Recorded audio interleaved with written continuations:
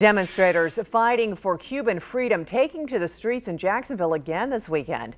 Today, a group caravan from Jacksonville Beach to downtown Jacksonville, led by a truck with a sign that read SOS Cuba. Our Renata De Gregorio was there and tells us what these demonstrators are demanding from the U.S.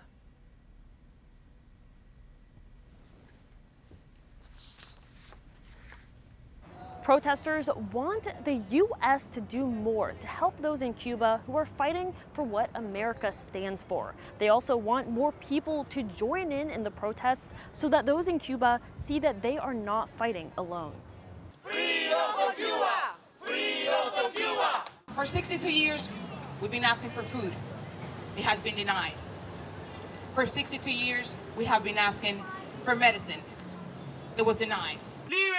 Behind each face and flag, a show of support for Cubans seeking freedom. On the debut of communists, I was 4 years old when that began. You are afraid all day. My family is in Cuba. They don't have medicine. Many protesters say the U.S. is not doing enough. Just basic human rights are being violated. Jacksonville City Council member Al Ferrero filed a resolution asking the city to express solidarity with Cuban protesters. On Thursday, President Joe Biden announced sanctions on a top Cuban military official and police unit. You live in a communist country, it's not easy to make a little movement. You cannot move.